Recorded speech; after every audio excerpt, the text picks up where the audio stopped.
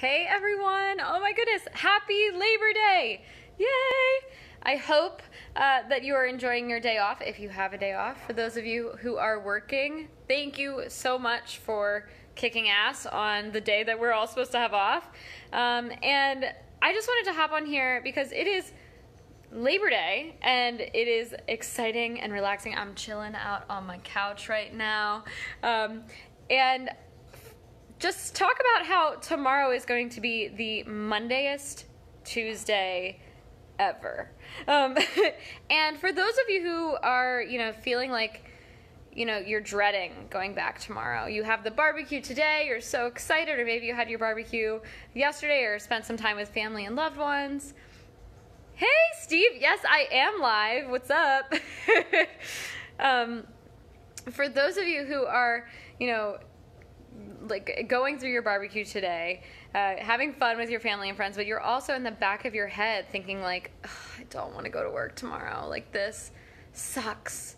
I think I have another tip for you. So I already gave you the first tip, which is to write yourself a did-do list. When we are in toxic work environments, we oftentimes are trained to think about all of the things we didn't accomplish, all of the reasons why we're not good enough, all of the reasons.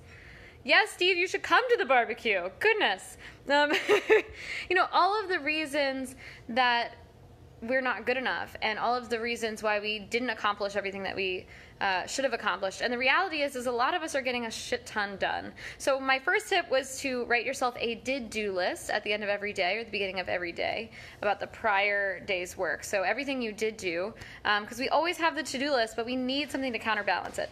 Today I want to jump on and talk about what happens when our coworkers, our community, our work environment, our work life, those people are telling us, or maybe we're telling ourselves, insults left and right. Why we're a crappy employee, why the work we do doesn't matter, or why, all of these reasons. Maybe it's not even work related. Maybe it's I'm not pretty enough, or I'm too fat, or I'm too this, or I'm too that. And what I want to challenge you to do in order to get to a better headspace, especially if you're in a toxic work environment.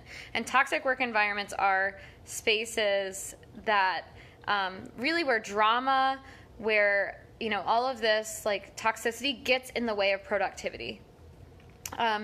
So what I want you to do is I want you to take a mental list, right? Kind of take note of all of the negativity, all of the voices that you've heard, like maybe your boss told you something, maybe a coworker said something, maybe you were telling yourself some sort of story that isn't serving you. And what I want you to do is I want you to create an equal and opposite affirmation for that. When we're in toxic work environments, when we're in work environments that don't serve us, we tend to let that negative thought pattern, that negative thinking take over. And so what we want to do is we want to crowd our mind, crowd our ego in some ways, crowd our psychology, all of this that's kind of going on with positive rather than negative. I kind of like to think of it as I'm going to eat a ton of fruits and vegetables before I get to the dessert table. So when I get to the dessert table, I don't binge on dessert. It's kind of like the same thing. You're not leaving much space in your mind for negative thoughts. So take some note on what those negative thoughts are, what those negative beliefs might have become over time.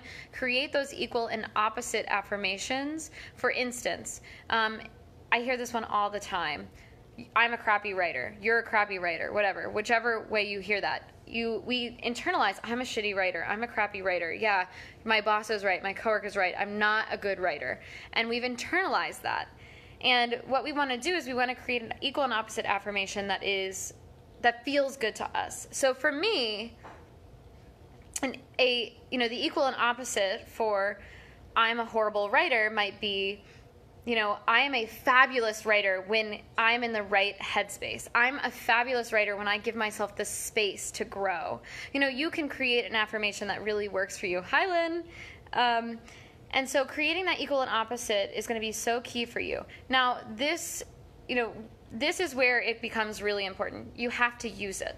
So what we want to do is we come up with those negative thoughts, those negative beliefs, those negative insults that we've heard. We create the equal and opposite, and then we create signs and put it on Post-its and have it everywhere, maybe in our cubicle, on our phone screensaver, everywhere that we can see it. And so not only is it now in our mind, so we can continually tell ourselves, we also have the environmental triggers that continue to basically flood our mind, that eating fruits and vegetables before you get to the dessert bar thing. So we're filling our mind with positivity, with positive beliefs, with affirmation, so that we can be more productive, so that we can set our best foot forward.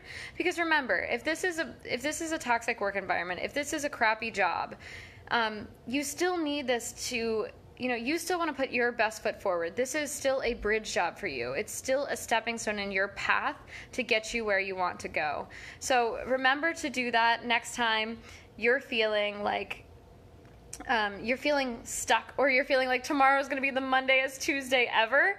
But so grab those, grab a piece of paper, write down all those negative thoughts, create the equal and opposite, flood your mind with the positivity so that you can be more productive, the best person you can be, kind, compassionate, etc., the person you want to be, and be able to move forward in your career.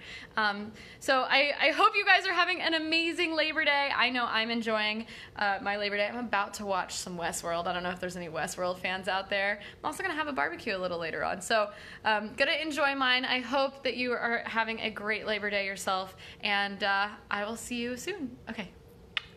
Oh, and my group program, guys, it launches on Thursday. So if you want to find out more about it, go to workyoulovenow.com/jumpstart. It's going to be awesome. It's a 4-week online small group program where we talk about how do you find your ideal work environment? What is your ideal position? How do you create a plan so you don't end up in this crappy place again?